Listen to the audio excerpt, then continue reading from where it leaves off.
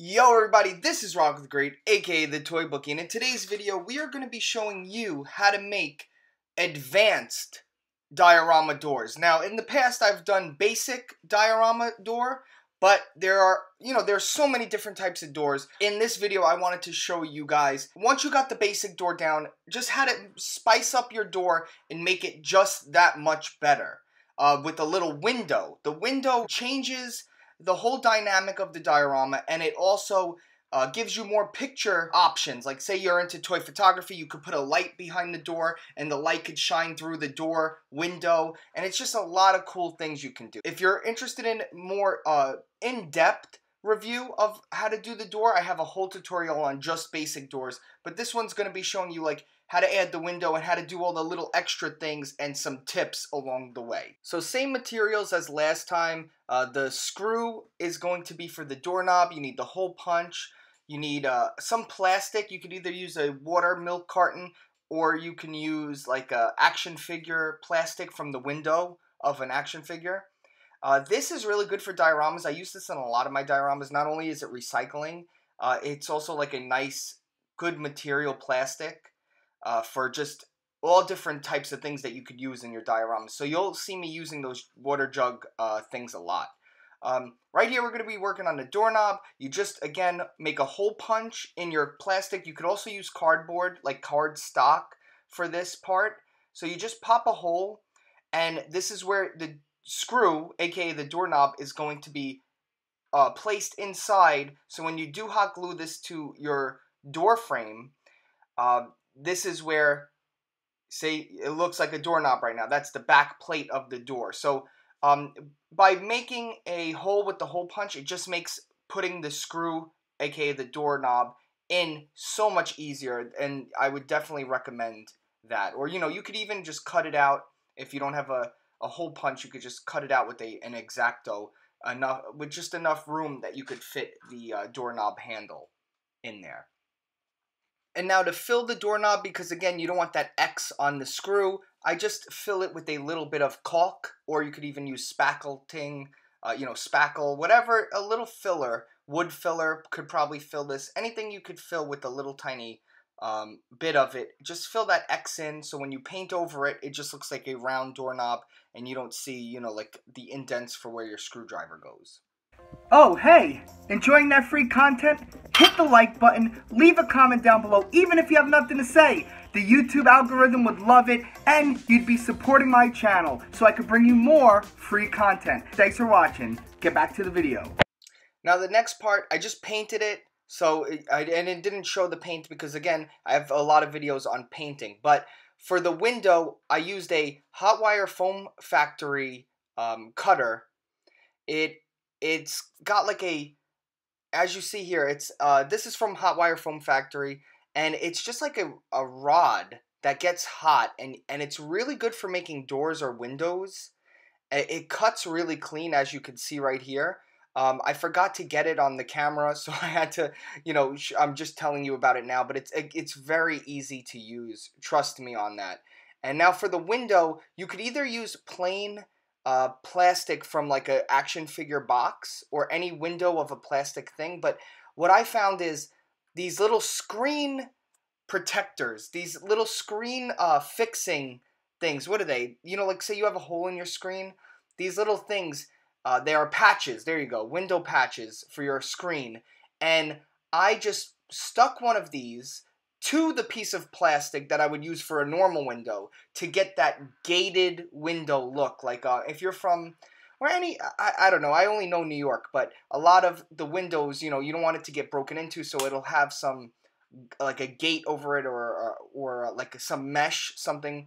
And so this window screen thing just gives such a good, it's the perfect scale, I think, too, because if you use some sort of grate or other mesh material, I feel like they're very big squares. I've used that in the past, and I think this was the most realistic yet. So I was very happy with how this turned out. So screen patches, I got this one at Lowe's. They're like $1, and they're sticky. So I just stuck this to the diorama, and then I'm going to be doing the same molding with the railings, like in my basic tutorial video, I do this for the outside of the door. You'll see that, but right there, these are those skewer sticks, like coffee skewer sticks. They're free at like any coffee shop you go into. These were from Wawa. I just took a bunch extra, and they cut very well and they hot glue very well. And I use them for all my molding for my dioramas. So definitely go, or you could just buy them if you're not cheap.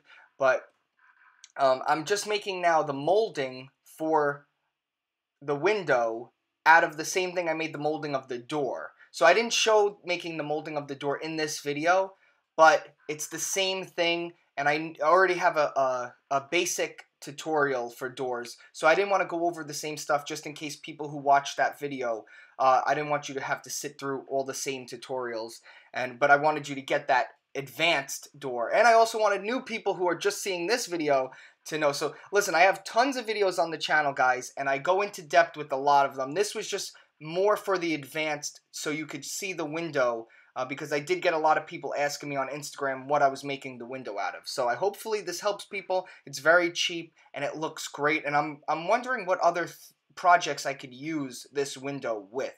I was very happy how it came out. So that was it, guys. It was just a simple video. Again, a little bit of an addition to a video I have already posted. So hopefully this helped a lot of people. The window is really cool. I love it, and I think it adds a lot to your toy photography. Thanks for watching, guys. This was Rock the Great, aka the Toy Bookie, and I'm out of here, man. Peace.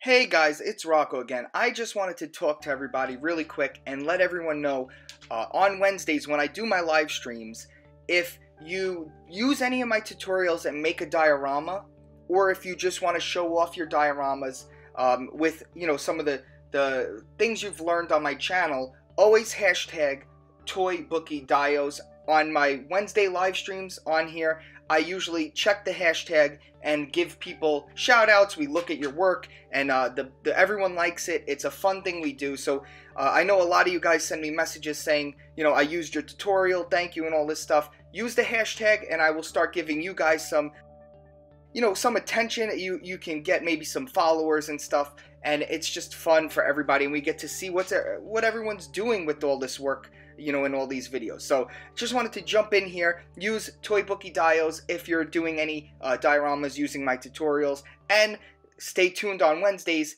on my live streams to look and see if your work got featured. Thanks for watching. All right, now back to the outro. Do you like toy photography? Do you like tricks and tips?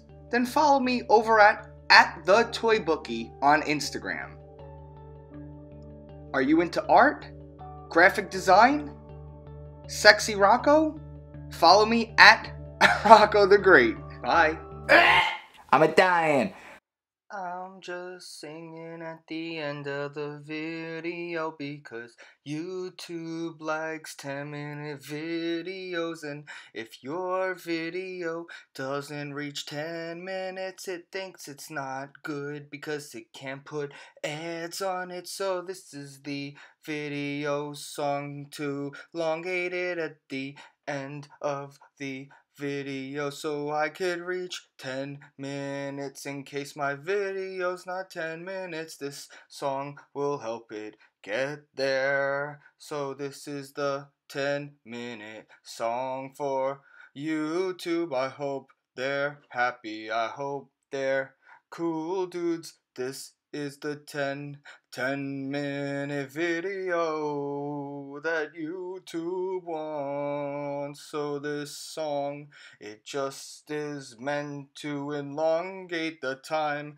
that someone might watch this video. And even if somebody doesn't watch the video, the robots over at YouTube will think it's still a 10-minute video. So I'm just filling it with content so it could reach 10-minute videos. They're so fun for YouTube. They want to put more ads on to my video so they could send it to more people and make more money. It actually makes a lot of sense when you actually think of it, but then it's making people spend more time on their videos, and then once they're reaching those 10-minute videos and say they don't have actually 10 minutes worth of stuff to talk about, then they're just kind of faking and forcing out content that's longer than 10 minutes, and it's not really meant to be 10 minutes long, so they're just adding a lot of filler. So this is kind of that song that it is meant with the sole purpose of being filler for YouTube. If anyone's actually listening to this, I love you. Bye.